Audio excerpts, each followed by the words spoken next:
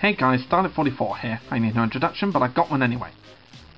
And in case you're wondering, no, I'm not dead. I'm still working on some more projects, like a new TTTE special. But I'm not going to give away what the plot is because, you know, spoilers.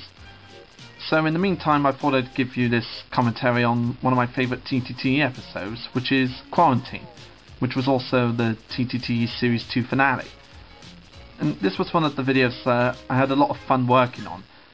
And as you guessed from the title, it's based off of a Tugs episode named Quarantine as well. Yeah, this was a episode of Tugs that I really wanted to adapt into a Thomas episode. I don't really know why. I guess I enjoyed that episode a lot. So I decided to do this episode for this episode. Yeah, this episode for this episode. And I don't really think they actually do this quarantine flags on the railways. I just made it up because it's like what they do at sea. I just made it up. But that's me making things up. But I do it good though, don't I? And there was a bit with James with his sort of like miserable face, as it was in the TV series. And since the Christmas short pilots, this was the first time we got to see Ari and Bert again. And from this episode you would have noticed that Bert's voice sounds different, but that's because it wasn't me doing it in that episode. Because I did Bert's voice as well as Ari's voice in the Christmas pilot, but for this episode I decided to let Nemesis Hero 123 do the voice for the whole series. And the two haven't really been included in the show for a while, but I am planning to bring them back, I just don't know when. And of course, this was back when Combined Harvester 01 voiced the Fat Controller. And I'm not sure if he's still working on the City Tram series or if he's retired, I'm not sure.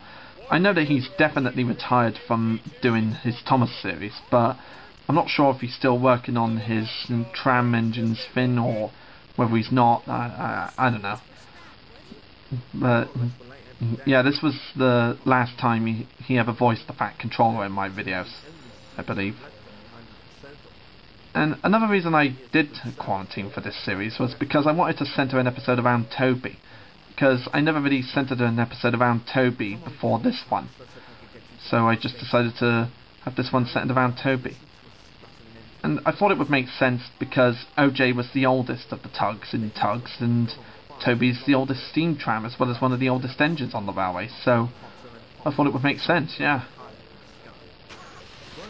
And another YouTube user, I can't remember the name of him now, did this episode for his series finale of his Thomas series, which was discontinued. I think you can still find it on Dailymotion, but I can't remember the name of the user, but you can definitely find this series on Dailymotion. Just like search Sodor Railway Tales or something like that, I don't know. And this bit of course was based off of Tugs, but instead of having a Fulton Ferry I just have a lorry and Bill and Ben the Tank Engine twins. And of course this was back before I got the new models for Bill and Ben, so I ended up using those fake ones, yeah. And I just love it when Toby's like, "You fools, you're exceeding the speed limit if there is one." You know, I still love that little pause that I do for Toby before he says, "if there is one." Yeah. Yeah, I'm not really sure why I did that, but yeah, I thought it would make a bit more sense to have a lorry having an accident with Toby's trucks instead of another engine. I'm not really sure what the thought behind it was, but I just decided to use a lorry anyway. Yeah, so there you go. There you go. And here's where Ari and Bert try to get the Fat Controller to sell Toby to them. But what they're going to do with the money, I have no idea. Though I guess they'd probably let the scrapyard manager have the money or something like that, I don't know. And as I mentioned before, Nemesis Hero 123 voices Bert from now on, and I continue to voice Ari. And the inspiration for Ari's voice was sort of David Jason's Chief Weasel from Wind in the Willows. which is ironic because that's also the voice I used for the chief robber in Second Co. And I may end up doing a little joke of that, where the two sound similar to each other. I may end up doing a joke of that in the future. And this was one time where we get to see Harvey, and we don't really see him that often, but I hope to use him again, yeah. And this was the last appearance of Tiger Moth in the recent years of TTTE. But I'm definitely going to bring him back, yeah. Yeah, of course this Tiger Moth was based off of the Tiger Moth from Combined Harvester 1 series, and I just loved how he made his Tiger Moth a villain, so I decided to do the same with my series, with my Tiger Moth. And the voice I did for Tiger Moth in this show was sort of similar to Combined Harvester 1's voice for Tiger Moth, except I ended up making him sound like an American. That wasn't exactly intentional, it just came out as American, but I don't really care, it sounds really good for him. And of course, Dalek Sec had to be in the episode, yeah, I made him the Zoran replacement instead of Devious Diesel, because, as you all know, Devious Diesel was sent away from the island back in Series 1. So, yeah, Sec had to fill in the void, as he did with Ghosts, yeah. And for those of you who don't know, this bit was actually based off of a Dexter's Laboratory short that they showed in between the cartoons on Cartoon Network, where Dee Dee keeps doing that "what's that" trick on them, and of course Dexter doesn't fall for it the last time when there's actually some huge spider on his face. And I did something similar with this one, like have Sec be unaware that there's a silence behind him. And I think that was the first time I used one of my silent models in a video, yeah. Because the silents were new to Doctor Who back then, and I wanted to use the silence. Yeah, so that was the opportunity for me to use a silent. And of course, as you know, I've been using the character building silence in the backgrounds of Second Code videos for a while, because I think it's fun to sort of use the silence in the background where people don't notice that they're there. I just find it fun to do that, yeah. And I still love this where Seth tells Levine to push off, like, don't you want me about? Push off. Okay. And of course that was based off of the line from Tug's Quality where Zoran tells Zug to push off while he goes off to check the ships, yeah. And Rosie has quite a lot of screen time in this episode as well. Yeah, and once again she was voiced by Emily Francis 19, who, as always, does a brilliant job of her. Yeah, and James, of course, being like the top hat of the show, though he's sort of like a mix between himself, Top Hat, and Quagmire in my world. Yeah, it's a crazy combination.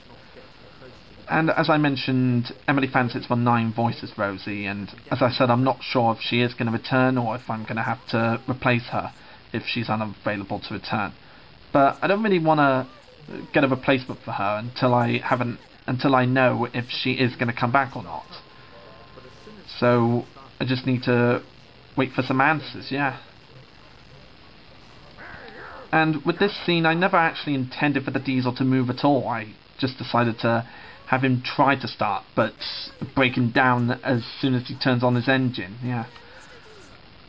And in case you were wondering, yes, that is the Diesel from Bowled Out. I just filmed it so it would look like a different Diesel with no face. Like, I decided to make him look like a non-face half a Diesel. Yeah. And this bit always cracks me up whenever I rewatch it, like Sec looking at a signed photograph of Sonia Hedgehog in her bikini from The Big Melt. Yeah, it's just once again showing off how obsessed Sec is with Sonic's extremely attractive sister. And you might not have known this, but I was a little bit of a furry in my youth. I think I was a wardrobe furry, like not really telling everybody about it. And I still kind of do have a bit of a crush on Sonia, and it's not just because of her appearance, but I like her personality. She's a fun character, like she's smart and, you know, puts up with her brothers and all that sort of stuff. I just like, there's just something about Sonia that I like. And in this episode, Rosie got a big part because she was basically being the sunshine of the episode. Like, going off to find the Diesel, which was the replacement for the Tramper, and finding out that it may or may not be cleared from quarantine, which shouldn't really be done on a railway, because they don't really use quarantine flags on a railway, I don't think. But that's my understanding of railway logic. And, of course, Sek tries to get in on that Diesel, and, of course, instead of walking, he just uses his van with nobody in it, apparently. But that was back before I got character building models of a Dalek, Sek and Cyberman to take the wheel of the van. So that was back before I was able to do that. Because before this video I didn't really have any small enough Dalek or Cyberman models to put in the van. So I just sort of had to improvise a bit with it. So that explains why in a majority of the past videos you don't see anybody driving the van when it's driving off. Yeah. And of course this was the bit where Toby breaks down and Thomas and Rosie have to take him back to the station to see the Fat Controller. And a lot of you may be asking how Rosie turned around so fast, but I'd find it best if you didn't question my logic. I don't even want to question it either. That's how crazy I could be. And here comes Sek's van with no driver again. Yeah. And in this episode we see a Captain Star side of Sir Topham Hatt.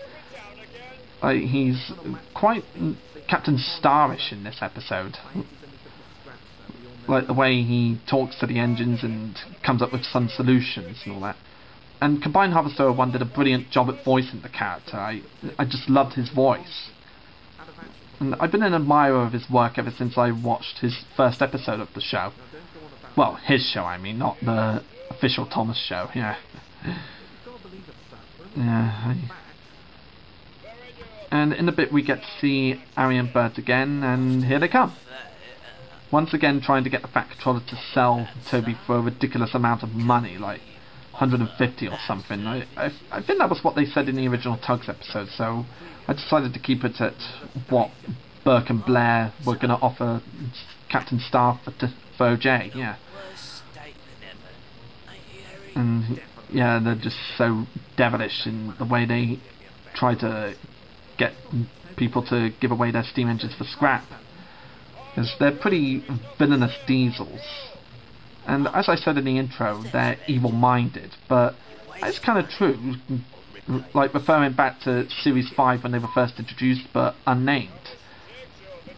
Like, they were pretty villainous and evil-minded back then, until Series 6, when they started to become, like, troublemakers before then, yeah. And we get another sort of romantic moment between Thomas and Rosie, where Rosie sort of blows a kiss to Thomas before they go off to their jobs. But, yeah, that was about it for this episode. And this is my all-time favourite moment from the original Tugs episode, where someone finds out that the Tramper was quarantined the whole time and that it just pulled its flags down without being checked for diseases. And of course the same thing had to happen here, but instead of Sek getting infected, his van became infected. And he had to either stay with his van for 40 days or just walk home. And yeah. Yeah, I still love that line, "You're a real villain, dirt bucket, know that." Yeah. Yeah, from the original Tugs episode, that was always one of my favourite Zolan lines, like where he's just looking at Nantucket really madly and goes like, "You're a real villain, dirt bucket, now that." Yeah, I personally think that was one of Zolan's best lines. And if you want Tugs to be seen outside the internet, then I'd definitely recommend signing a petition for Tugs to be released on DVD and free downloadables. If you haven't signed up for that petition yet, then the link for it will be in the comments below.